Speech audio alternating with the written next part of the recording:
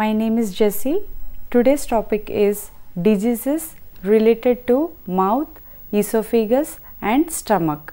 The objectives are related to different diseases of human body, that is mouth, esophagus and stomach. Signs, symptoms and prevention of each related organ disease. The role of nutrients and nutritious food about each disease, that is dietary management. First we will see about the mouth. Our mouth is the one of the most important parts of our body. Any problem that affects our mouth can make it hard to eat, drink or even smile. In human anatomy, the mouth is the first portion of the alimentary canal that receives food and saliva. The oral mucosa is the mucous membrane epithelium lining the inside of the mouth. Treatment for the mouth disorders varies depending on the problem. Keeping a clean mouth by brushing and flossing often is important. We will see about the mouth. It is also known as oral cavity. The mouth is the hollow cavity that allows food and air to enter the body. The mouth contains many other organs such as teeth, tongue and the ducts of the salivary glands that work together to aid in the ingestion and digestion of food. The mouth also plays a major role in the production of speech through the movements of the tongue, lips and cheeks. Mouth plays an important role in eating, drinking, breathing and speaking. Infants are born with a suckling reflex by which they instinctively know to suck for nourishment using their lips and jaw. The mouth also helps in chewing and biting food. Mouth ulcer facts. They are very common and painful, annoying and sometimes embarrassing. They are red breaks in the lining of the mouth. The pain is caused by the nerves just below the surface of the lining of the mouth becoming exposed. Luckily, most mouth ulcers are easy to treat. Some common mouth problems include cold sores, painful sores on the lips and around the mouth caused by a virus. Canker sores. They are very painful sores in the mouth caused by bacteria or viruses. Thrush, a yeast infection that causes white patches in the mouth. Leukoplakia, white patches of excess cell growth on the cheeks, gums or tongue, common in smokers. Dry mouth, a lack of enough saliva caused by medications and certain diseases. Gum or tooth problems, bad breath. Diseases related mouth ulcers. There are some serious causes of mouth ulcer, can be symptoms of herpes infection, sex related infection that is canker sores, inflammatory bowel disease, leukoplakia, gingivostomatitis, oral cancer, herpes simplex, oral thrush and immune disorders. If mouth ulcers are a symptom of a disease, they are usually accompanied by other symptoms in the body, but not always. Mouth ulcers last between 1 to 2 weeks. If mouth ulcers do not heal, it could be a sign of disease that needs medical attention. Causes of mouth ulcers. Trauma or damage related mouth ulcers is very common. Damage from brushing your teeth too vigorously from orthodontic braces or biting the inside of your mouth. Next we will see about the dietary management and treatment for each mouth ulcers. Some treatments will require the source or cause of the mouth ulcer being removed or disease treated. For most mouth ulcers, treatment is easy and effective. Pain relief creams, wafers available from your drugstore. Cooling mouth rinses of cold water. Prevention of mouth ulcers. Prevent mouth ulcers with good oral hygiene, eating a healthy diet, good intake of vitamin B, C and zinc. Avoiding very hot drinks and food. by reducing stress. Stomatitis is a general term for an inflamed and sore mouth. Can disrupt a person's ability to eat, talk and sleep. Stomatitis can occur anywhere in the mouth, including the inside of the cheeks, gums, tongue, lips and palate. Types of stomatitis. First one is canker sore. A canker sore, also known as Esophagus ulcer, is a single pale or yellow ulcer with a red outer ring or a cluster of such ulcers in the mouth, usually on the cheeks, tongue or inside the lip. Cold sores are also called as fever blisters. Cold sores are fluid-filled sores that occur on or around the lips. They rarely form on the gums or the roof of the mouth. Cold sores later crust over with the scabe and are usually associated with tingling, tenderness or burning before the actual sores appear. Symptoms of stomatitis. Canker sores can be painful and incubation period usually lasts 5 to 10 days and they tend to come back. Are generally not associated with fever. Cold sores are usually painful and the incubation period usually seen 7 to 10 days. Are sometimes associated with cold or flu-like symptoms. Causes of stomatitis. Canker sores. Nobody knows that what exactly causes canker sores, but many things may contribute to their development, such as certain medications, trauma to the mouth, poor nutrition, stress, bacteria or viruses, lack of sleep, sudden weight loss and certain foods such as potatoes, citrus fruits, coffee, chocolate, cheese and nuts. Canker sores may also be related to a temporarily reduced immune system because of a cold or flu. Hormonal changes or low levels of vitamin B12 or folate. Even biting the inside of the cheek or chewing a sharp piece of food can trigger a canker core. So, we will see treatment for this stomatitis. Mouth sores are generally don't last longer than 2 weeks, even without treatment. If a cause can be identified, your doctor may be able to treat it. If a cause cannot be identified, the focus of treatment shifts to symptom relief.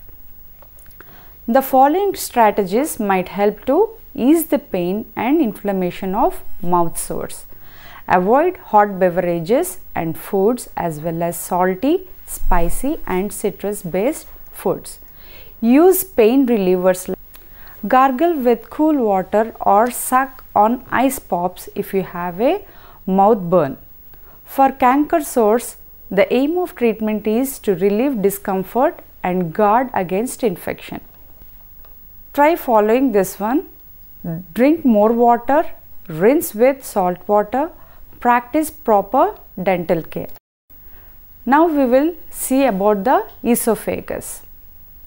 The esophagus is one of the upper parts of the digestive system.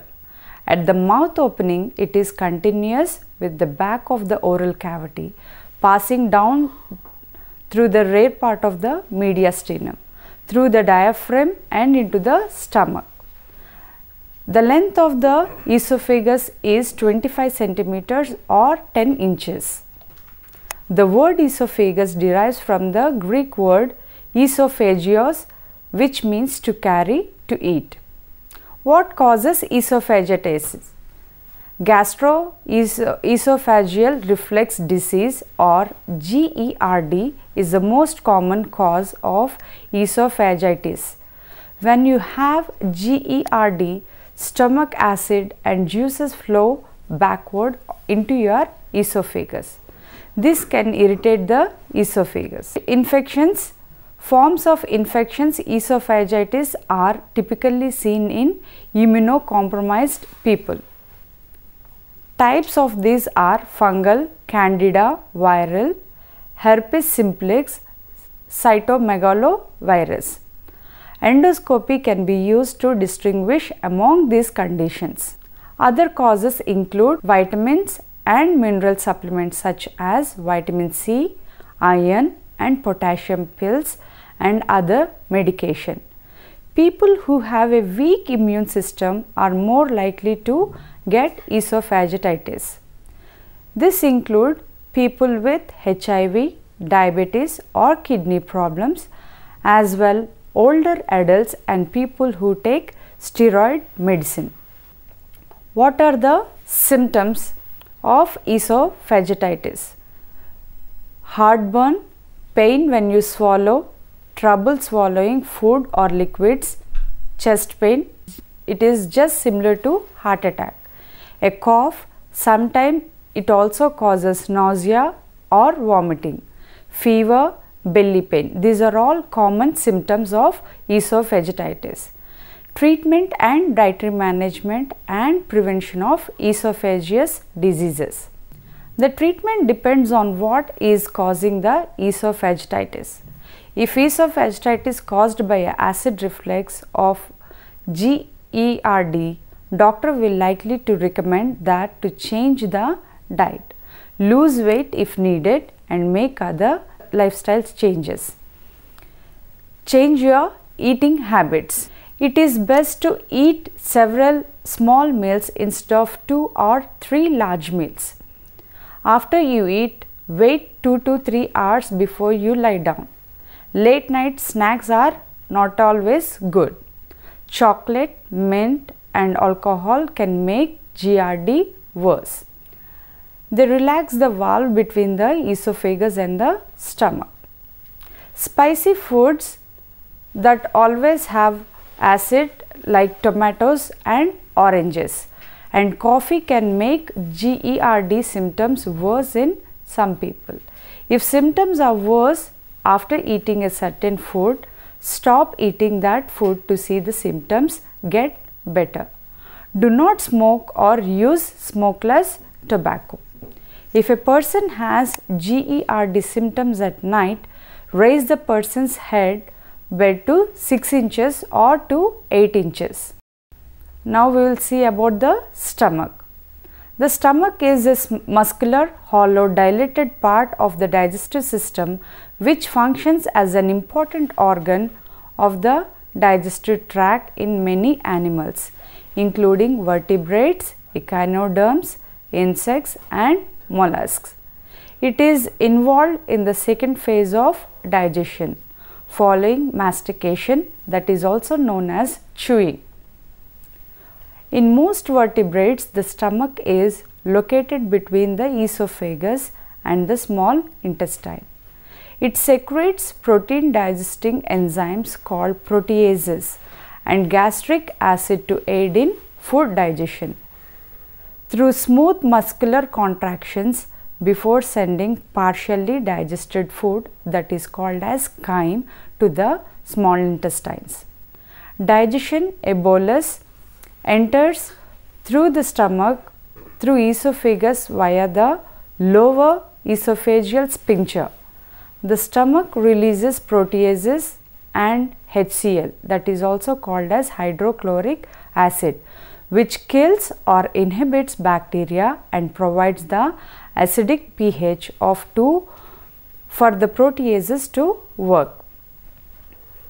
Food is churned by the stomach through muscular contractions of the wall called peristalsis, reducing the volume of the fundus before looping around the fundus and the body of the stomach as the bolus are converted into chyme. Chyme slowly passes through the pyloric sphincter and into the duodenum of the small intestine, where the extraction of nutrient begins. Depending on the quantity and contents of the meal, the stomach will digest the food into chyme anywhere between 40 minutes and a few hours. The average human stomach can comfortably hold about a liter of food. Gastric juice in the stomach also contains pepsinogen. HCl activates this inactive form of enzyme into the active form called pepsin. Pepsin breaks down proteins into polypeptides. Absorption of food. Although absorption is mainly a function of the small intestine, some absorption of certain small molecules nevertheless does occur in the stomach through its lining. We will see about the diseases of stomach. Digestive disorders are among the most common problems in healthcare. Approximately 30% to 40% of adults claim to have frequent indigestion. Dietary habits and specific food types can play a significant role in the onset, treatment and prevention of many GI disorders, that is gastrointestinal disorders. In many cases, diet can also play a role in improving patients' sense of well-being. These are the diseases of stomach: peptic ulcer, constipation, diarrhea, colon cancer, regional enteritis, appendicitis, ulcerative colitis, polyps, irritable colon, diverticulosis. So, from all this we will be dealing about the peptic ulcer in detail today. First, peptic ulcer. The term peptic ulcer is used to describe any localized erosion of the mucosal lining of those portions of the alimentary tract that come in contact with gastric juice. Disintegration of tissues can also result in necrosis. The majority of ulcers are found in the duodenum, although they also occur in the esophagus, stomach or jejunum. Similar symptoms are produced by the ulcer regardless of its location, and response to treatment is essentially the same. The factors that influence mucosal ability to withstand destructive action are: first one is the integrity of mucosal cells. Second one is the ability of epithelial cells to degenerate themselves. Third one is the mucosal barrier, and the fourth one is the blood supply. Various topical irritants impair this tissue, including aspirin, alcohol, certain drugs, caffeine or bile acids that may come in contact with the mucosa. Next one is duodenal ulcer. In this condition, hypersecretion of acid is found, although tissue resistance is normal. Acid hypersecretion is attributed to an increased number of peritoneal cells and impaired rapid gastric emptying with loss of buffering effect. The next one is gastric ulcer. Factors that contribute to weakened mucosal resistance in patients with gastric ulcer revolve around poor nutrition, diminished mucosal blood flow, and a defect in the inhibition of gastric acid and pepsin secretion. In gastric ulcer, both the back diffusion of hydrogen ions into the mucosa and reflux of bile are believed to be involved. An abnormality in the mucosa permits penetrations of hydrogen ions. Drugs such as aspirin and indomethacin can alter the gastric mucosal barrier. Next one is causes of all the peptic ulcer, duodenal ulcer and the abdominal ulcer. First one is bacterial infection. Helicobacter pylori is the chief cause of ulcer. It is spiral shaped with gram-negative unipolar flagellum. Infection is typically contracted in early childhood and remains for the rest of life. Next one is genetic factors. It is common in persons with blood group O than in those of other groups. Sex: men are affected 2 to 3 times more frequently than women. Age: the incidence is high between 20 and 40 years, though the average age of incidence has increased. Stress: People who are highly nervous and emotional and who worry, fear and feel anxiety are particularly susceptible. Potentially irritant substances are caffeine, ethanol, aspirin and nicotine. Chilies, pepper, ginger, garam masala, meat soups and strong tea or coffee and protein-rich foods increase the secretion of acid and aggravate the condition. High fiber diet. In India, the incidence of peptic ulcer is low, where the staple diet is millet or wheat compared to rice eating areas. Emergency injuries. Stress ulcers occur in conjunction with emergency injuries such as burns or long-term rehabilitation process. Symptoms and clinical findings. Discomfort and flatulence in upper part of abdomen. The basis for the pain may be the action of unneutralized HCl on exposed nerve fibers at the site of the ulcer.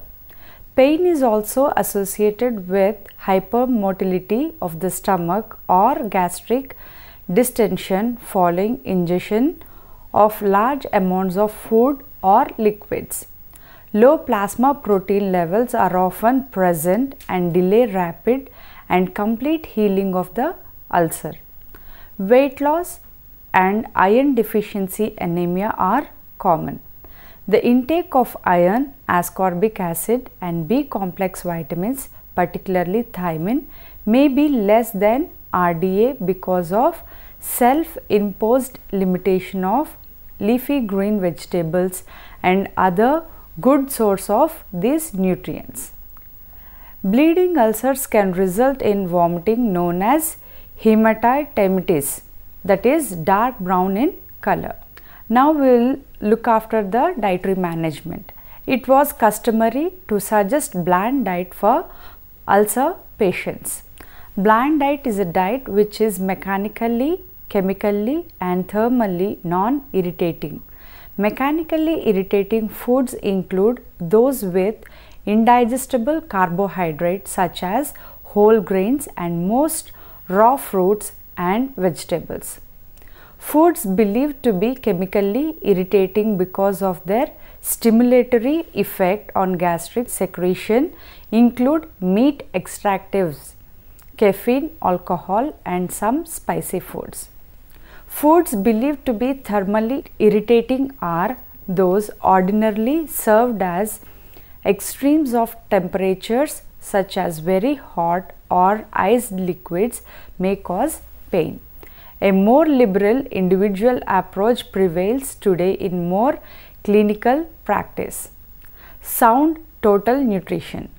There must be optimal overall nutritional intake to support recovery and maintain healthy tissue based on individual needs and food tolerance. Protein foods such as milk and protein foods do have some buffering effect, but they also evoke gastric secretions more than carbohydrates and fats. Milk should be included as a source of nutrient factors for healing purposes. Fats such as cream, butter and olive oil can be particularly helpful in a thin patient. Fried foods are not advised as they are difficult to digest and often aggravate the symptoms. Ascorbic acid, it helps in wound healing, hence citrus fruit juice and tomato juice can be given. Gas formers, that is in addition certain foods traditionally forbidden include strongly flavored vegetables such as cabbage, cauliflower, onions and turnips and fried foods.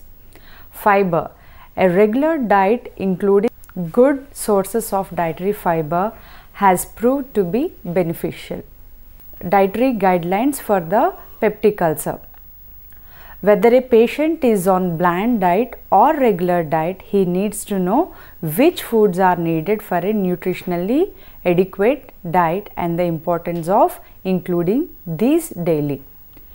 He should select food from a wide varieties of foods, omitting those foods known to be distressing to the patient. Moderate use of seasonings are permitted. Regularity of meal times is essential. That is, I told you like before, we should not take only 2 to 3 huge meals. We have to take small frequent intervals of meals. Moderate amounts of food should be eaten. The diet should be planned in consultation with patient, taking into consideration his preferences, cultural pattern and economic status. Meals eaten outside the house will not cause any problem if good judgment is used in food selection. Meals should be eaten in a relaxed atmosphere and should forget personal or family problems while eating. A short rest before and after meals may conducive to greater enjoyment of meals. Smoking and drinking alcohol should be avoided, particularly on an empty stomach. Good physical and mental health is basic, and the patient should remember that anxiety and worry can upset digestion. Foods should be included. Dairy products like milk, cream, butter, mild cheese and eggs, steamed fish, rice, rice flakes, puffed rice, well cooked cereal, semolina, cooked green leafy vegetables, custards, malted drinks, cooked pulses if they are not causing gas formation. The foods which should be avoided: alcohol, strong tea, coffee, cola beverages, gravies, pickles, spices, chilies, curries, condiments, all fried foods, pastries, cakes, heavy sweets like halwa, burfi, raw unripe fruits, raw vegetables like cucumber, onions, radish and tomatoes. Till now we have learned about the diseases of mouth, esophagus and stomach and dietary management of all these organs. Any problem that affects our mouth can make it hard to eat, drink or even smile. The esophagus is one of the upper parts of the digestive system. At the mouth opening, it is continuous with the back of the oral cavity, passing downwards through the rear part of the mediastinum, through the diaphragm and into the stomach. Now, stomach can also sense independently to tongue and oral taste receptors, glucose, carbohydrates, proteins and fats. This allows the brain to link nutritional value of foods to their tastes. If nutritious diet and personal hygiene are not maintained properly, then the above diseases can be noticed, and to prevent the above diseases in human beings, proper dietary management and medication should be followed. As we all discussed in the earlier, we can again remember these points and do it and maintain properly. Thank you.